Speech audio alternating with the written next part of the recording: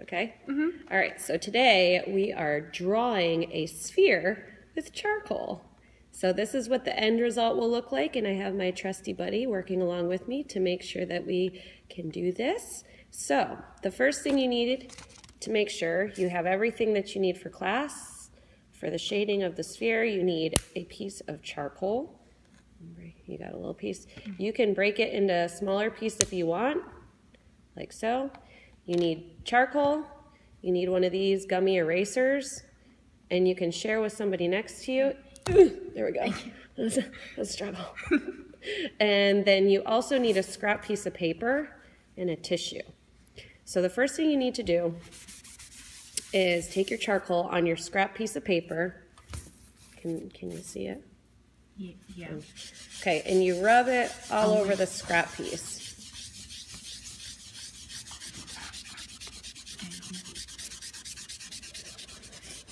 Okay, so you rub it all over the scrap piece, and then you're gonna take your tissue, you rub it on there just to pick up some of that charcoal pigment, and you're gonna just rub it all over your piece of paper, just to get a little base layer down. You can even, since it's just the base layer, you can kind of go like this all over the paper. But please do me a favor and do not blow the charcoal dust around the table, because it will make a big mess and there will be charcoal on everything you touch. So you're gonna get a base layer so that it looks something like this.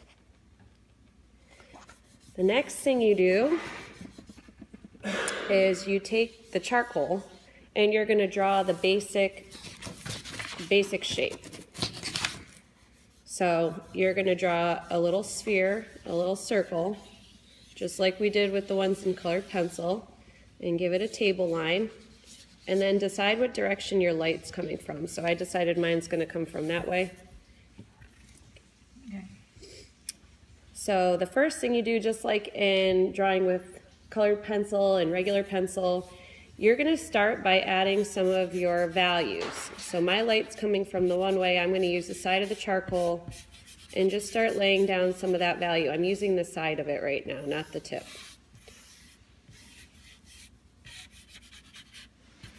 I'm just going to bring it all the way up, and then I'm going to use the tissue. You can use your finger, but your fingers have a lot of oil on them, so wrap the tissue around your finger and start at the lighter area and just start kind of blending it out. You don't want to rub too hard. You're just starting to blend it out into itself so that we're going to get some medium tones.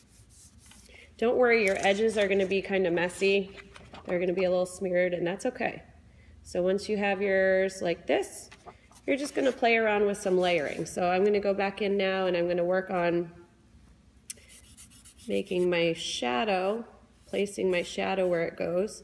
And if you remember from our other ones, we do like a cylindrical dark shadow.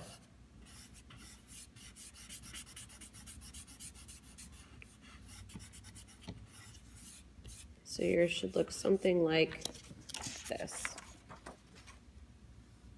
And then the next thing we're going to do is go in and add some more value.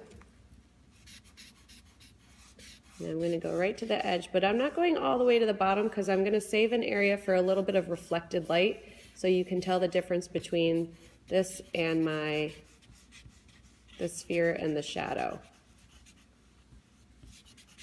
So I'm adding more values.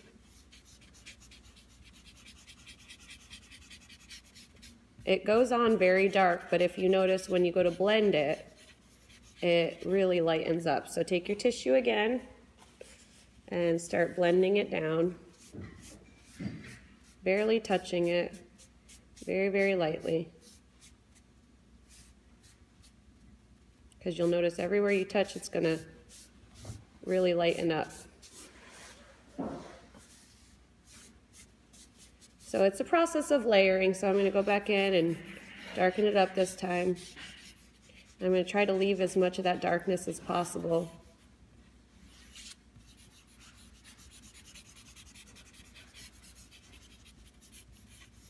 Notice I'm not going all the way up into the light area, but I am going up into it a little bit because that's where your kneaded eraser is going to come in.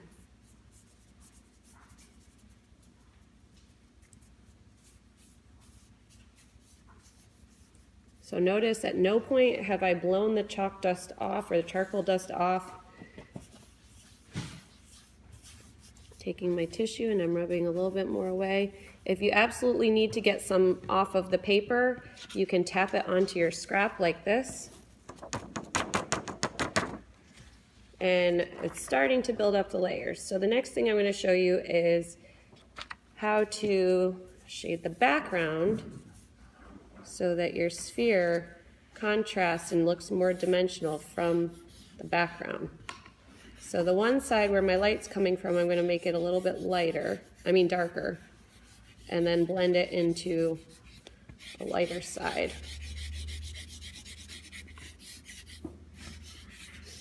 A lot less over here.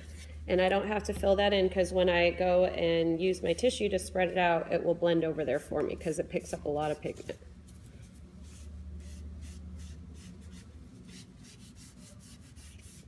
So this side's going to be much lighter to show the contrast, and this side will be darker.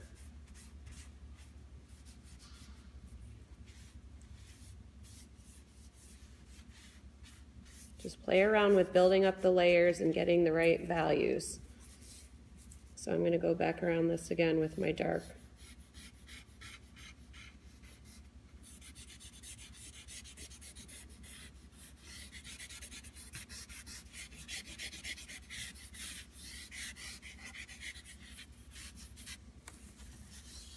I'm going to tap it on my scrap paper right now instead of blowing the dust everywhere. I'm going to blend this over into that a little bit. Okay. I'm going to take a little break and then I'll show you what we're going to do next.